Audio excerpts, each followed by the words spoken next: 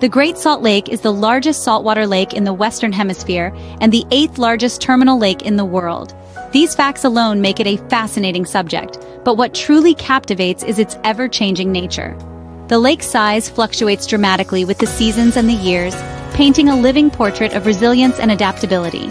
Being of saltwater like an ocean, it's no wonder it has attracted seagulls from hundreds of miles away.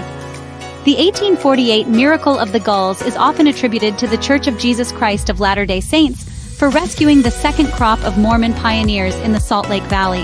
News of the day claimed that seagulls miraculously protected the 1848 crops by consuming numerous insects that were damaging their fields. On the day I visited, the sun was preparing to dip below the horizon, casting a golden hue over the vast expanse of water. The lake, at that moment, was more than a mere backdrop. It was the protagonist of a visual tale unfolding before my lens. The sun's descent seemed to be in perfect harmony with the gentle lapping of the waves, each a silent witness to the centuries of history etched into this saline sanctuary. As the sunlight waned, the lake transformed.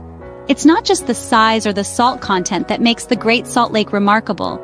It's its ability to mirror the sky, creating a seamless blend of water and air, reality and reflection.